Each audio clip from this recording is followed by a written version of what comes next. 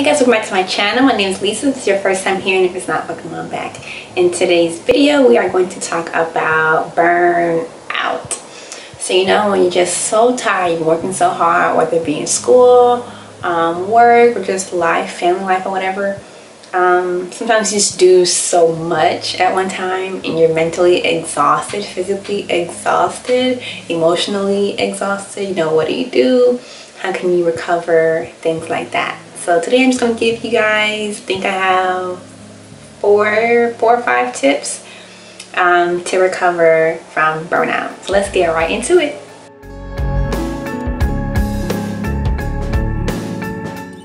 First point is to simply just take some time to just relax, watch Netflix, Hulu, read a good book.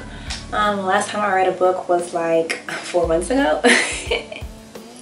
So it's good to kind of just relax and put down whatever it is that's causing you to be stressed out or burnt out, whether it be like schoolwork, or if you're actually working, maybe you can take like a sick day or whatever. Just have a day or a weekend to yourself. Put your phone down or whatever. Just enjoy life or enjoy your time.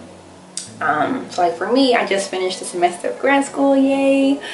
Finally, it was so stressful. So I've just been binge watching Netflix. I'm watching Girlfriends. I've been watching that nonstop. I lay in the bed all day long and I watch TV, and that's all I do. So I'm just allowing myself to just kind of relax, rejuvenate, get back to the center pretty much. I guess going into that next point would be just to give yourself time to be lazy and to bum around. Like, think about it. You've worked so hard for whatever time frame, whether it be a semester or if it's been since this whole year, you've been working so hard. So why not give yourself time to just, relax and just be lazy? There's a lot of posts going around on social media talking about, 2020 is almost over. What have you accomplished this year? First of all, this year has been a mess. This is just the conditions, the pandemic has been complete nonsense. It's okay if you didn't meet your productivity goals, if you didn't accomplish something major this year. Like the fact that we even made it to December, almost at New Year's, and you finished the year and you're still alive, first of all, is enough to just be thankful and grateful in and of itself. You know what I mean? Like, don't think that every single day of the week or every month you have to have some major accomplishments. Some months you're going to get knocked down. Some days it's going to be tired, it's going to be hard, you're going to feel like you don't want to get out of bed, and that's okay sometimes. Allow yourself to feel those emotions, but at the end of the day, what matters is that you get back up after that. You're gonna be down for a while, but you don't want to stay down. You want to get up, dust your stuff off, and just keep on pushing. So again, give yourself time to be lazy. Next is applauding yourself for how far you've come.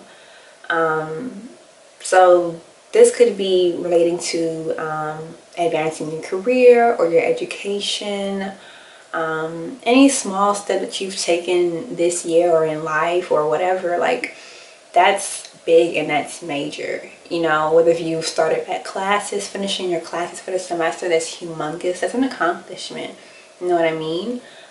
So although you may or may not have reached certain goals you've set for yourself, just because of the year kind of pushed people back or whatever have you, like, whatever you've accomplished is still enough to celebrate. Like I said earlier, like, you can't wait for just the big stuff to then be proud of yourself. Every small step is a blessing. Every small goal is an accomplishment, if and when you reach it, and it should be celebrated. Because what I find is that when you brush off the small stuff and only worry about the big stuff, then it's like you're never getting anywhere until you actually get to that big goal. And what if that big goal doesn't happen for the next 2 to 5 years? Does that mean that every step before that you won't be happy about? You won't celebrate it? You know what I mean? Like, you have to just really push yourself and pat yourself on the back and say, you know what, you did this, you made it through, you finished 4 or 5 months of a rigorous program, or 4 or 5 months at a new job, and you're still here, you're still going, you're still surviving. So that's should be celebrated in and of itself. So enough said about that. And then my last one is to not be so hard on yourself. I can say for a fact, I am my biggest critic. It has to do, like, I criticize myself so hard. And I'm so hard on myself. And sometimes I cause extra stress when it's not needed. You know, like there was no need for me to be crying or stressed out or overwhelmed. If I wasn't so hard on myself, I wouldn't have felt that way. You know, it's like with studying, you want to get all A's, for example.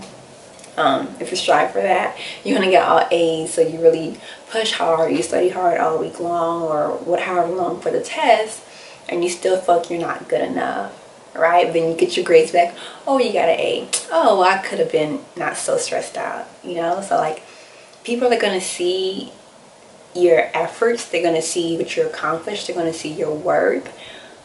They see that easily. The problem is when we don't see it in ourselves, right? Then we start talking down on ourselves, we start feeling bad, we start sometimes not even trying as hard as we could because we feel like, you know, what's the point? I'm not going to make it anyway. I'm not going to get there anyway. So it's all about like really just talking to yourself and encouraging yourself, supporting yourself, pushing yourself. Because at the end of the day, all you have is you. You can't rely on others to give you that praise or that feedback or that encouragement, and only that. Because what if your friends or whomever is having a rough day as well and they can't support you in that way today? You know, what if they can't give you that love and those words you need to hear? You gotta say it for yourself. You gotta tell yourself you're smart, you can do it, you got it, keep going, you're doing it right now.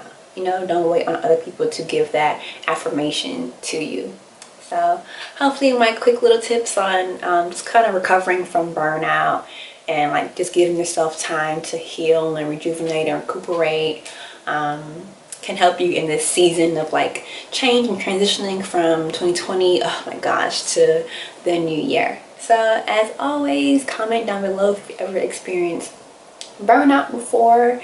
Give this video a thumbs up if you like it and share it with a friend. And thanks for watching, guys. Stay tuned for my next video.